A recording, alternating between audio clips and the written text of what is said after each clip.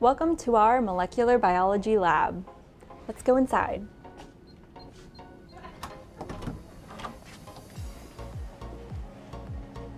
In here is our wet lab.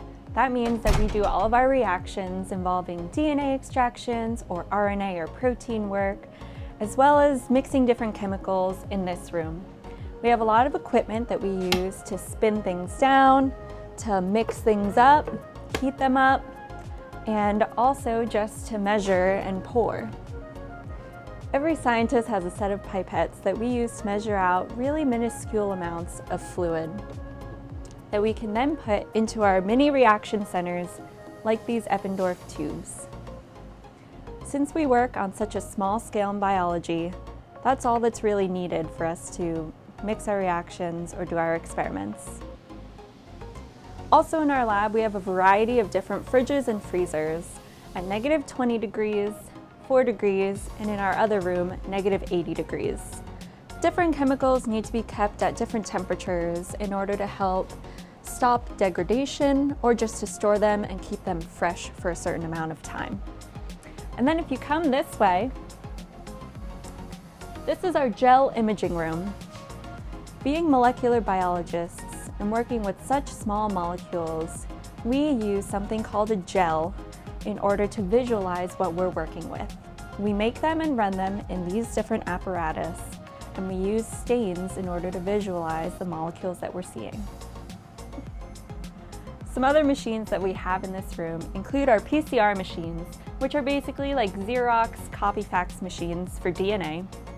Our nanodrop, which we use to measure the concentration of what our DNA samples are, and this apparatus, which we use for photography of all of our gels.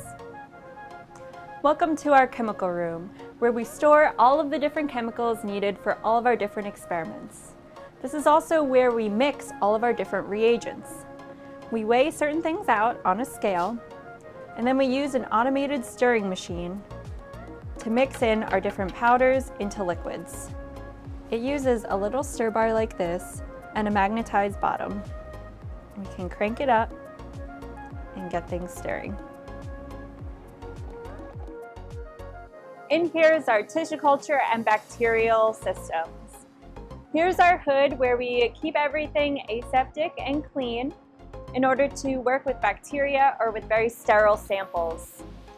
Here are two of our really large -80 degrees Celsius freezers, which we use for more long-term storage of DNA or different tissue samples. Over here are our growth racks, where we grow everything from blueberries to basil to hops and different succulents, even Venus flytraps and coleus. We start off tissue culture and plant regeneration by growing our plants in a sterile environment, just like in these little Tupperware containers. This plant is not contaminated by any other bacteria or anything outside in the air. Next, we cut them up into teeny tiny squares, and we place them on a plate that has growth medium and different hormones on it to mimic different stages of development.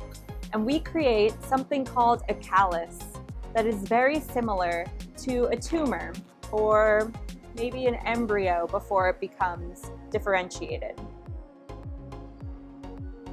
Next, we switch to another medium that promotes shoots to grow.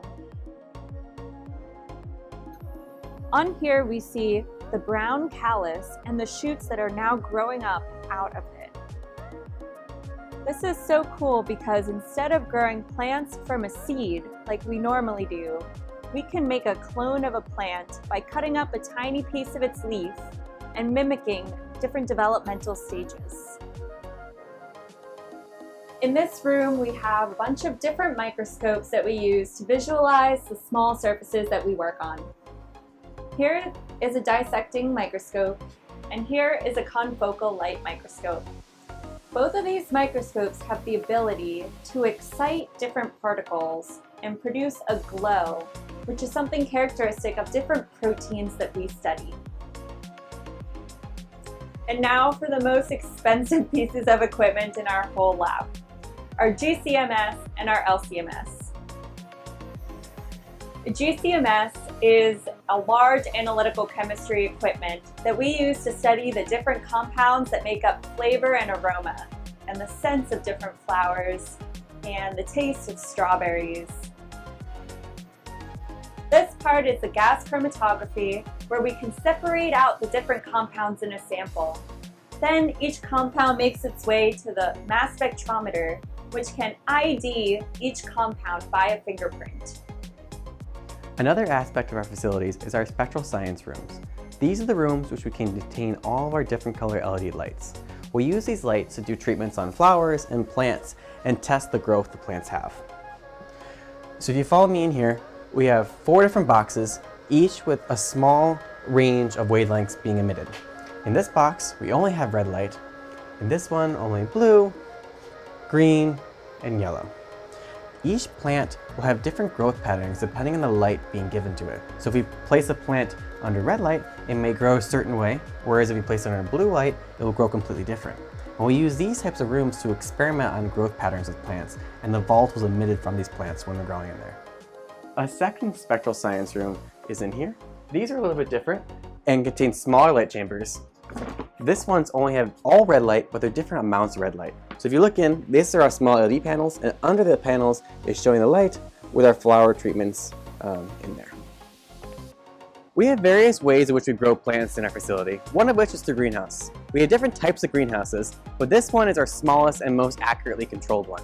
It's both air conditioned and heated to keep the inside at a constant 7 degrees Fahrenheit. So when you walk in, you'll see all the different petunia flowers we grow. We have both the purple one and white petunia flowers, which have different purposes. The purple ones we use for protoplast work and developmental work with the plant growth, whereas the white ones we specifically use for volatiles. The white petunia flowers are very potent and very smelly, so they're easy to study the volatile effects using these types of flowers. If you look over here, these are just small baby plants, which are eventually going to be these big guys, but they're just small and take time to grow. Hey everyone, I hope you enjoyed our lab tour. If you want to learn more about plant science and see some really cool experiments to do with plants, follow us here and check out our website at exploringplants.com. Hope to see you there.